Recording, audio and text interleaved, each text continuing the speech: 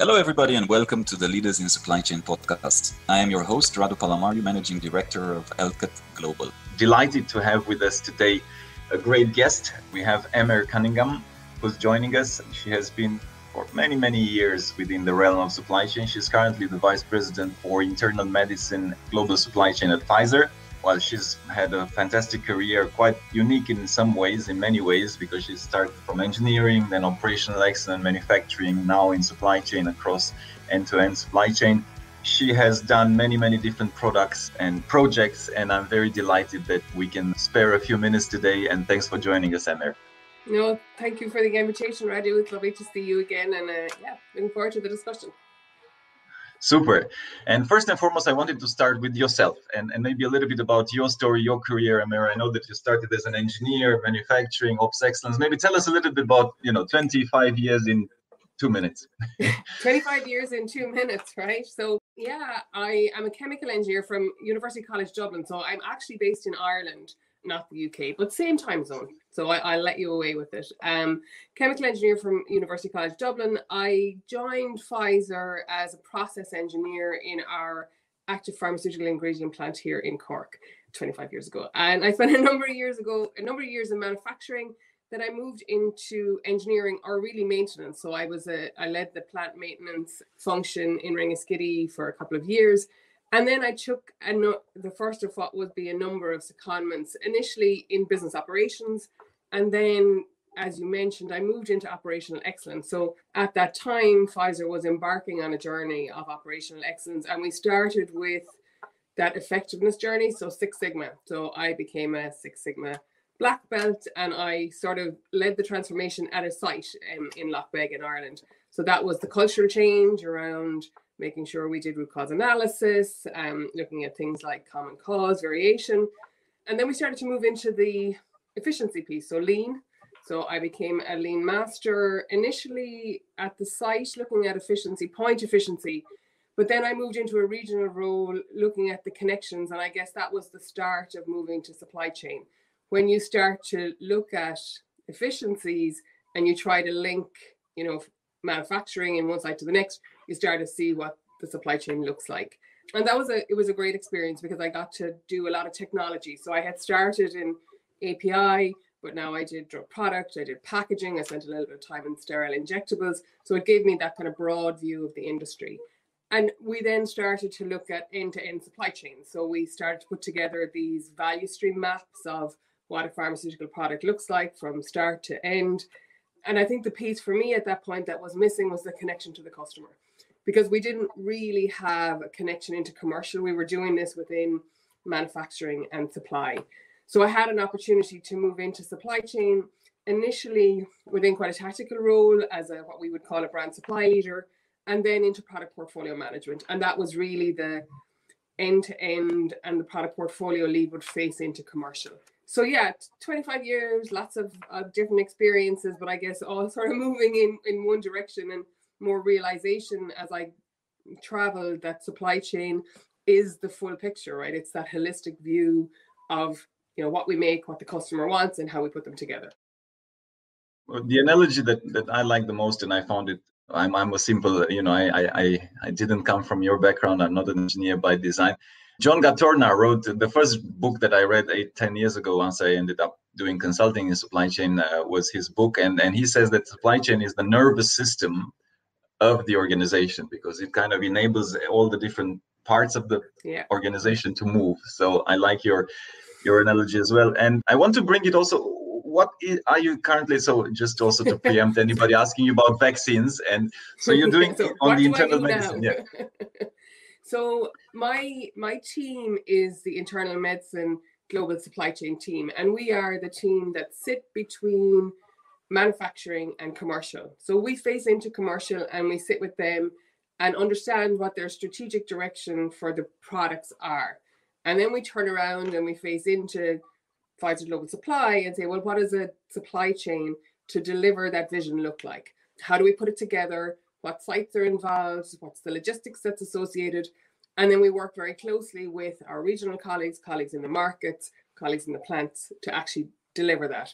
So internal medicine is the business unit in Pfizer that looks at some of those conditions that affect millions of people. So we have a broad women's health portfolio, we do cardiovascular, pain, CNS. So it's about 400 brands, about 9,000 SKUs that we globally orchestrate across the world.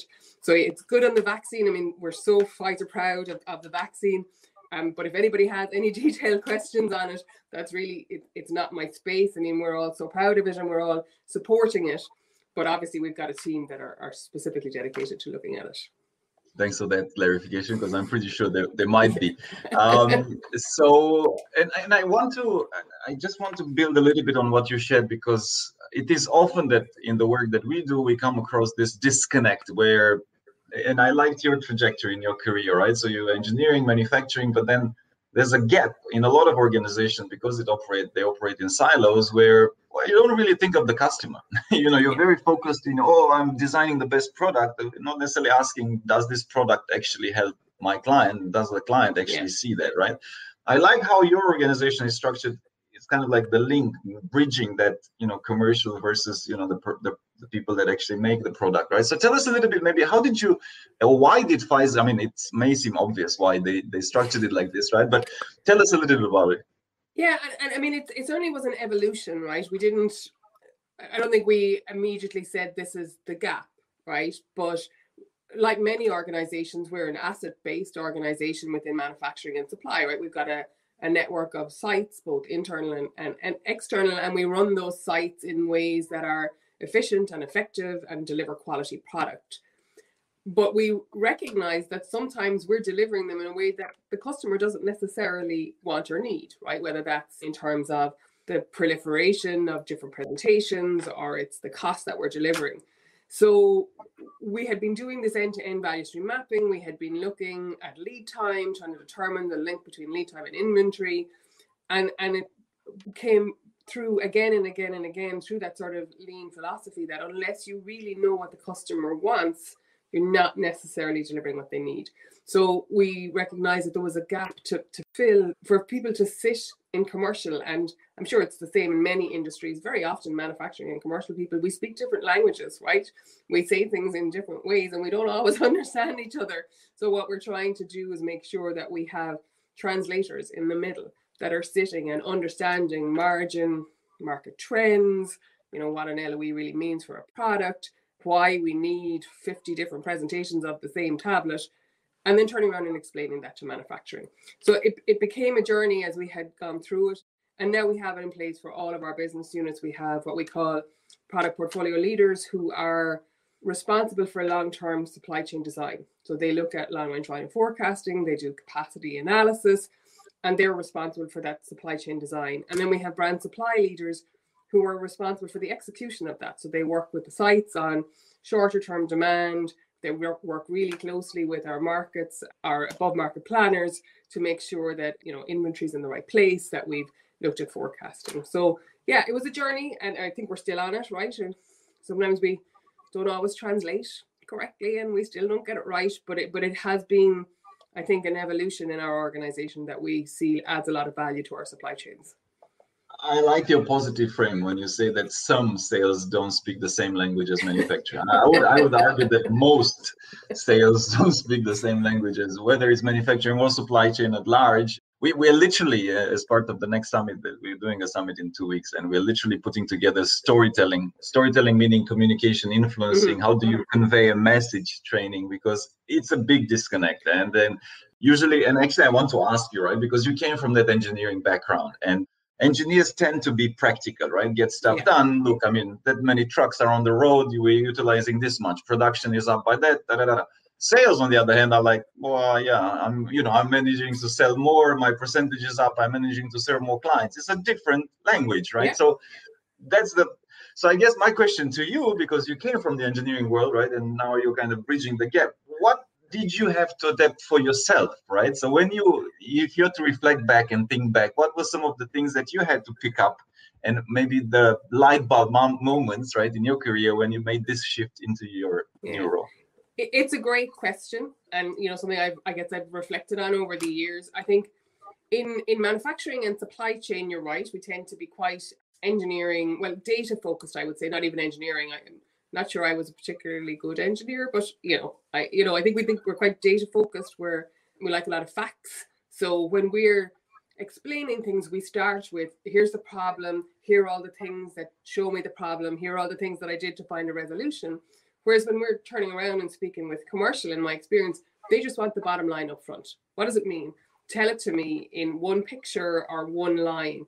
And that's a skill that I think we've had to learn over the years. Is we can't take all of the facts and figures and data that we as engineers and scientists would like to explain to you. We would like to explain to you the detail, whereas in actual fact, all we really need to tell you is the bottom line. What does it mean?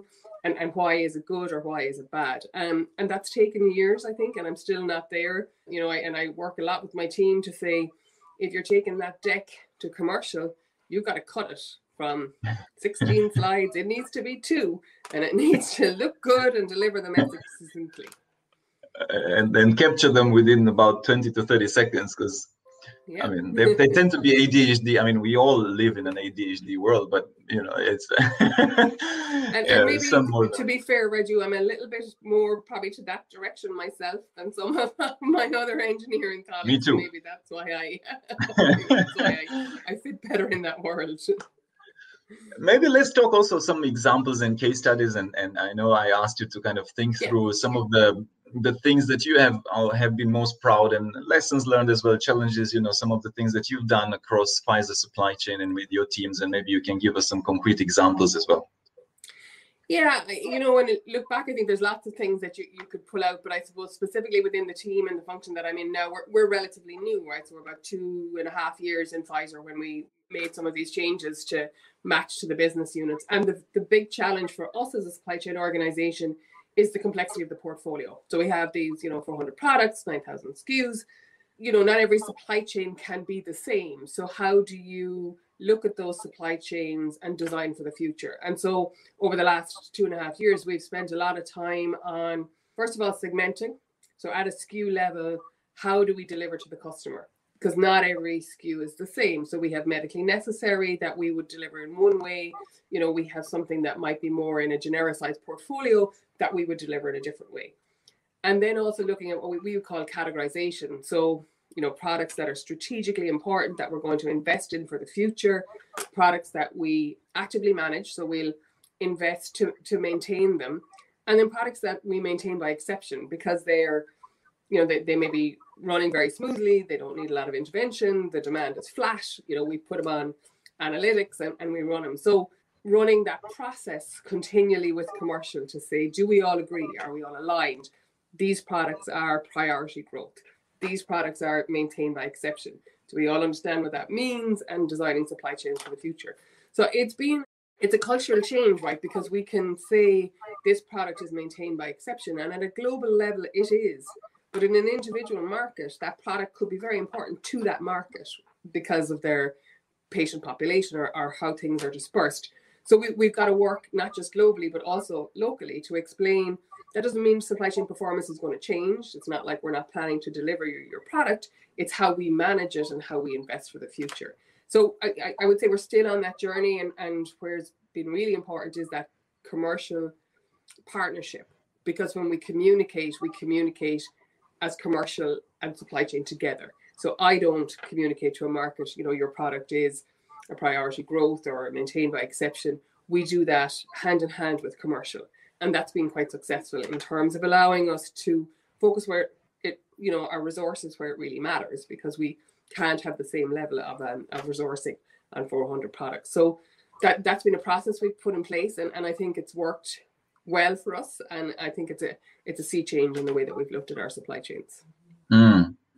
And if I want to ask you to reflect on, what was the 10, usually this change management project, they boil down to a few very important things that when you do that right, it kind of works, and if you don't do that right, then nothing. So if you had to think right in retrospect, what mattered most, right, to get this? It's still work in progress, but to get it through to do this change management. And I mean, I think it links a little bit probably to the second piece I was going to talk about too, but it is actually where we've focused a lot on data. Right. So increasing our digitization and our analytics. So the ability to say, this is a lens that we're looking at within the commercial arena. So that's margin, it's patient need, so medically necessary, medically significant, and that's data driven. But then also on the supply side to say, we're looking at a lens of reliability, supply chain performance, capability, and being able to pull that data together and to put it in a way, I get back to our earlier conversation, that makes sense, that people can look at it and it's, okay, yeah, so this percentage of our products are sit in this category because they fit these criteria, and we've all agreed upfront what the criteria are. But you need the data to be able to do that, and that's been a sea change, right? How we have data availability and how we're using it for analytics. And okay, we have a couple of questions. I'll pull one. Let's see if we can decipher it, right? So an easy one to start. Yeah, Sarika, I don't know if it's easy, because you talked about data, right? So, and ultimately, everybody exists for the customer, right? So Sarika's asking, how do you basically look, or what are the things that you look after, right, to make sure that you are, well, I guess retention is one. Hopefully there's growth as well, right? Maybe the second part of this question. Yeah, so in some ways, where we start is actually who is the customer, because the customer can be differentiated depending on those supply chains. So for some products, we will have a very specific patient population. We can identify them. We know who their HCPs might be, their healthcare professionals. We've got a lot of information from commercial. So who are they and what do they need? And we're looking at data that's then specific to their needs. So demand, what the long-range forecast looks like, where the cost point is for those patients. On the other side, it may be just numbers, right? So what's the actual demand look like and how do we deliver that? So I think it's not necessarily an analysis. It is actually back to that very key question. Who is the customer and what are we delivering to them? And then you set the parameters by which you do your analysis, because the lens will be different depending on who the customer is. And in recent times, I don't know if it's recent, 12, 14 months, I guess, we've had the pandemic, we still have it. We've had major disruptions across the board, from Suez Canal to strikes to factories being shut down to semiconductors to, I'll stop there because the list goes on and on and on and on, right? So, and it seems that I was reading, I think that didn't affect much, but there's also a volcano that erupted again in Iceland pretty significantly. So I hope not. So, so I guess what's keeping you up at night, right? You have all these things that seem to be the new norm, right? That there's going to be a disruption. Not every week, but quite often. So from where you sit, right? What's top of mind? Yeah, so I think we look back over the last 15 months, and there's a couple of things actually that probably help me sleep, as well as the ones that keep me up at night. I think we saw the fruition of some of the work that we had been doing to make sure that we had done appropriate risk assessment and mitigation across supply chains. So, we've had huge disruption, and not just at supply chain level, but at the patient level. For us in the business that I'm in, when patients don't go to the doctor, they don't get prescribed prescriptions. So now your forecast is volatile, because then when they do go, instead of a doctor giving them a prescription for a month, he may give them the prescription for 6 months, because he or she doesn't want them traveling during pandemic. So your forecast becomes much more volatile in some of those products. So we've had that huge disruption, but we have pivoted. And, I think we're all really proud of not just the vaccine, but the fact that in this period, we have supplied our hundreds of millions of patients almost without disruption. Not completely, right, but almost without disruption. And that's because we had mitigation plans in place. We were able to change transportation lanes. We had inventory that we were able to use to support that volatility. So for me, that has been a justification of the work that we had been doing in previous years. And sometimes it's like buying insurance, you buy it and you kind of feel you didn't get value for money because you never used it. But then when an accident happens, you have it. And I think that's been a validation of us saying for many years, it's really important that we plan for the future, that we look at risk mitigation. So that sort of helps me sleep a little bit, to say we've been doing the right things. I don't think we're done on the risk assessment piece, right? Because I don't think any of us ever planned for a risk of, 50% of a site population being unable to work. How do you then prioritize under those circumstances? That our global transportation lanes would completely overnight, no passenger planes. That's a huge change. So how do we now design a risk mitigation plan and process that takes into account factors that we never imagined? And so that's the creative piece. We now need people to be creative in terms of the types of risks we may see into the future. So that kind of keeps me up, because I don't think we ever thought we'd saw a pandemic, and now we have. I think we're all like, okay, what's next, and how do we plan for that?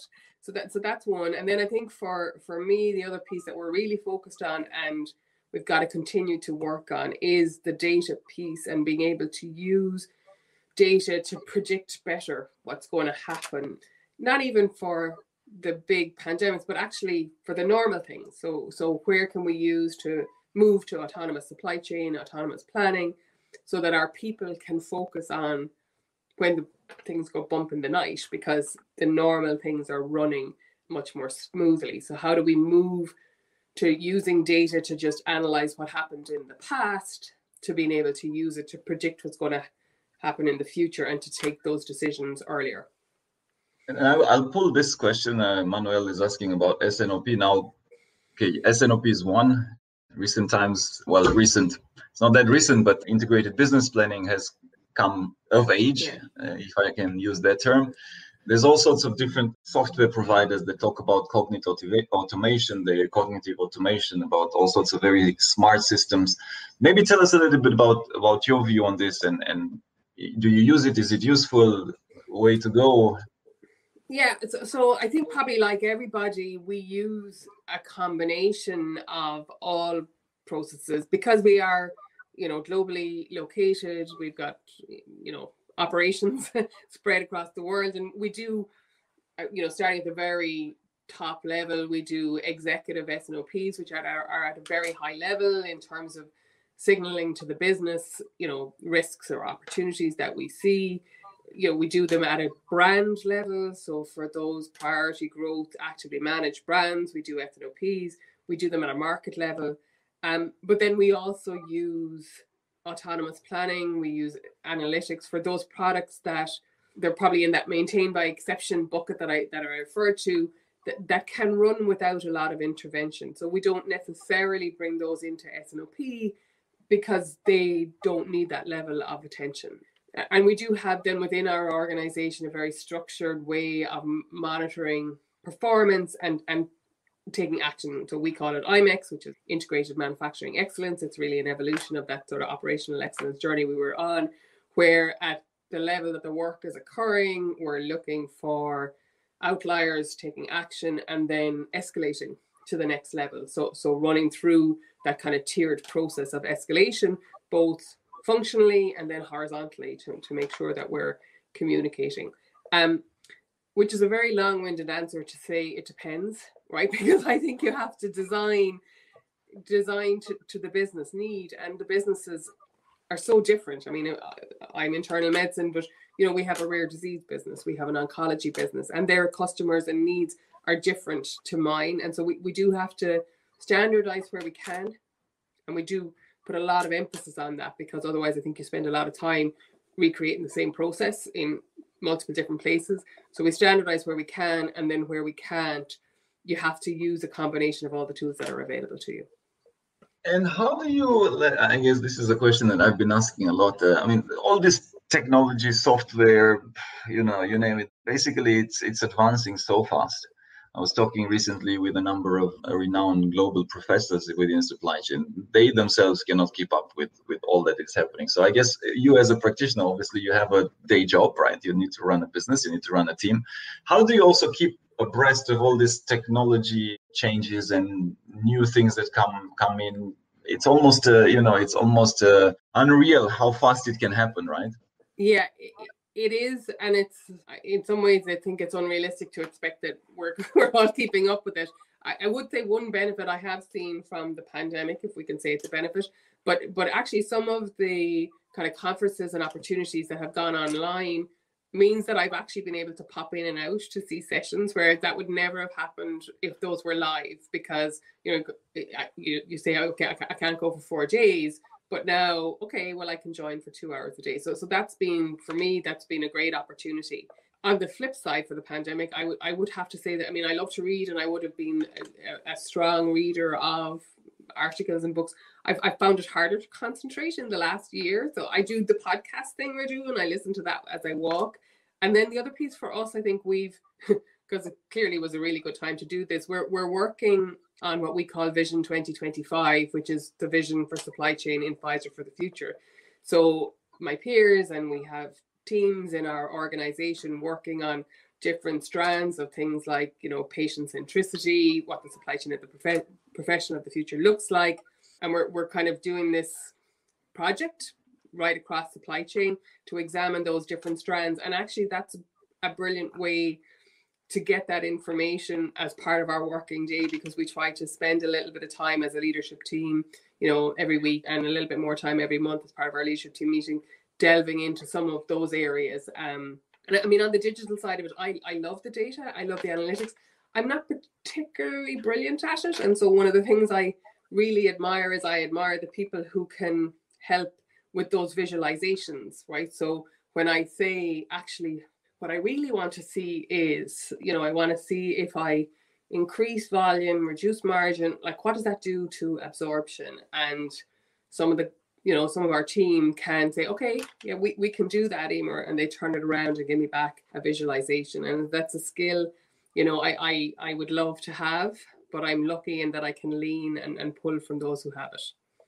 Yeah, well, I mean, ultimately, that's the goal of the team, to complement skills. Yeah. And then, I actually, now that you mentioned it, I realized that I'm in discussions for one of your colleagues, and I'm going to be speaking at one of these conferences. And I was actually very pleasantly surprised. And the topic is the supply chain executive of the future that they want me to share on. I almost felt, I hope I have something relevant to say. But it's a great initiative in terms of internal sharing, and I think it's Pfizer, it's a couple of other organizations that have been doing this. And again, this online medium, whilst of course it's been tough for all of us from a personal interaction, but I think it does also create an environment which can facilitate sharing at this level.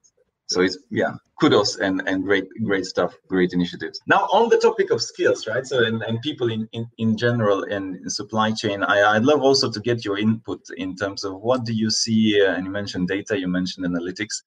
What do you see as, I guess, the superpowers that teams need to have? I mean, not necessarily each individual, not all of us need to have it, but what are some of the key skills, whether it's hard or soft, that supply chain teams need to stay relevant and on their toes? Yeah, I guess we are probably not hugely different from other teams, right? Probably some of the skills are going to be the same. I think the last 15 months have shown us that resilience and agility is key, to be able to say, oh, okay, there are no flights. Let's figure out a different way, and to be able to pivot. So that resilience is really important, but only comes with experience, right? I don't think you can teach that, right? People learn that as they go through their career. I think one of the pieces that we haven't focused on enough, and we do need to into the future, is actually building supply chain professionals of the future. And it varies globally in terms of where people come into supply chain. How do they enter supply chain? Do they enter from college? Do they enter through the business? And if they're entering through the business, I think it brings, it certainly brings a level of holistic view. But then they're starting on the back foot in terms of, having some of those skills around SAP and data, and how do we upskill people? And then it is certainly for those of us that are from engineering and scientific backgrounds, realizing that it's the people actually that is important and not necessarily the data. So for all I've spoken about the data, if we don't have the right people in the team, you're not going to get what you need from all the wonderful data. And I think, like many companies, we've suffered in the past from having an excess of data without the people to actually interpret what does that mean. So it's all very well to have all of this data, but if we don't have people with those analytical skills who can look at it and say, this is what that means, then we're not making the progress that we need to make. So, you know, as we look at people leaders, that pivot, which I think has happened globally, to a people leader is not necessarily the technical expert in their area, but is actually the best person to lead a team and to get the best out of those team members is something that we look for into the future. And then I think, like everybody, we've got to focus on diversity and making sure that our supply chain teams reflect the communities that we serve. So that's both gender and race and sexual orientation, that supply chain teams need to be reflective of society. And that's a work in progress, I would say, for everybody.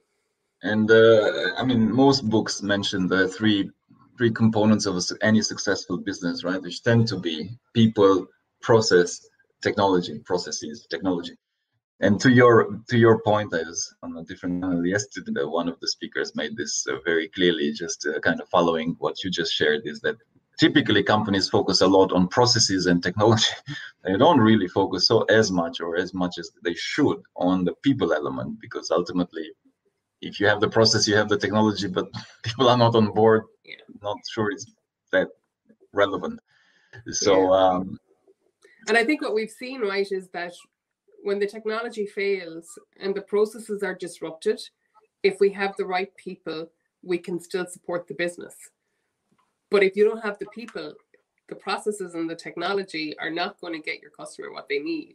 And I think the last 15 months have shown us that, you know, where processes that we've had in place for decades and which have served us well, all of a sudden we're no longer fit for purpose because the world environment had changed. So without having the right people in place, we wouldn't have been able to adapt those processes. So I absolutely agree with you. We all look at the 3 Ps and to be honest, would love to work on the process and technology, because those are easier fixes, right? I mean, those are technically, we can do that, but we really need to focus on the people.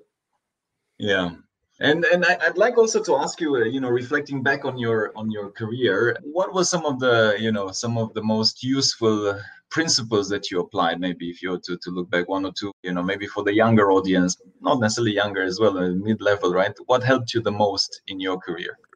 Yeah, so it's funny, you know, look back and people say, did you have a plan? And of course the answer was no. I mean, I had no plan really. And I mean, I came out of college as a chemical engineer. I didn't envisage supply chain. I don't know that we ever even covered it in the curriculum. I mean, I don't remember it being a thing. So, but I think what had served me well is that I just took opportunities. So as they came up, I said, yeah, actually, that's interesting. I'm going to do that. So I took secondments because the work in and of itself was interesting. And then the curiosity of, oh, so this could lead to that. Right, well, then I'll try that. And then I took quite a lot of lateral moves, right, to try to learn technologies, the business, and then into supply chain, because while I was fascinated by what supply chain delivered, I didn't really understand it until I worked in it. So I think that curiosity and taking those opportunities, and you know, I probably didn't overthink it, to be honest, Radu. I probably just did some of it and said, oh, this looks good, let's do this for a while. And that has served me well. Look, I cannot stress how important not overthinking is. And I think we as humans, we are almost geared, it's almost impossible. And typically the nut cases, the entrepreneurs, there's certain profiles of people that tend not to think so much, and then they're very action focused, and it tends to serve well, because most of the times, you know, for example, with social media, just taking that as an example, right? I mean, people ask us a lot, oh, how do you build a profile on social media and all of that? Well, the simple answer is you post and you try to learn from your post, and you do it again, and then you post relevant to your audience, and then you see what works, and then you do it again. But then they never actually get to the stage of actually posting, because they think, oh, but this is not I'm not inventing like Einstein, the next theory of relativity. Well, nobody's expecting you to, right? So if that's your standard, you're never going to do anything, right? So it applies in so many areas. So I love when you said that, not overthinking, because sometimes, you just need to plunge and then you figure out how to swim, and it kind of works out, right? And also, I think trying to predict, is this step going to get to that step, that's a rabbit hole, because you can, there's no answer to that question, right? All you can do is say, well, is the next step interesting? Would I would I be good at that? Well, yeah, I'll do this next step and let's see where this step brings. Whereas you can get sucked down into that rabbit hole of, is this the right move to get to here? And maybe others have better career planning than I have, but that's certainly been my process. I'll build on that with another example. I was talking to a CEO, and he was saying that he finds it bewildering for himself when he has this high performers, they want to, and Generation Y, millennials, there's a lot being said that they want to get promoted so fast. And he was saying, like, Radu, they come to me, oh yeah, 2-3 years I need to promote, I need to get, I'm like, relax, like, first and foremost, do what you're currently doing. Of course, do a great job, because but why do you need to stress yourself already with you just started this job and you're already stressing with the next 5 steps? Like, come on, like, also that the world is changing, the organizations evolve, right? So of course, do a great job. I mean, if you don't deliver, then unlikely that you're gonna. That's a different. But focus on where you are, today, right? I mean, stop thinking so much in the future that is like, okay, so I mean, who actually can predict? Who would have predicted COVID? Who would have? I mean, obviously, there's different types of personalities, and there's people that are way more structured than others. But in general, I haven't come across too many that can read the future accurately. and I think it's a great point that the world is changing. I mean, if I look back over the last 15 years, I don't think any of the roles that I had existed before I had them, right? So that was part of a restructure or a new program or something. So, if you had said 15 years ago, oh, it's internal medicine supply chain, everybody would have looked at you and went, well, that doesn't exist. There isn't such an organization. So that's been a big learning for me, because you think, well, you can plan all you like, but that doesn't necessarily mean that that's what's going to be there when you get there. Yeah, exactly. Well, Emer, on that note, I want to thank you for your time. We've had quite a few other questions. I'll take you separately. You can answer some offline as well. It's been a pleasure to have you. Thanks for the candid sharing. I am going to pull before we go. Romir, here you go. There's compliments for being so original. So one of many good comments, and wishing you lots and lots of interesting excitements and fun, and then keep up the great work at Pfizer. And thank you so much, Radu, and thanks everybody. It was lovely to speak to you. Thank you for listening to our podcast. If you liked what you heard, be sure to go to www.elcotglobal.com and click the podcast button for all the show notes of the interview. Also subscribe to our mailing list to get our latest updates first. If you're listening through a streaming platform like iTunes, Spotify or Stitcher, we would appreciate a kind review. 5-star works best to keep us going and our production team happy. And of course, share it with your friends. I'm most active on LinkedIn, so do feel free to follow me. And if you have any suggestions on what to do and who to invite next, don't hesitate to drop me a note. And if you're looking to hire top executives in supply chain or transform your business, of course, contact us as well to find out how we can help.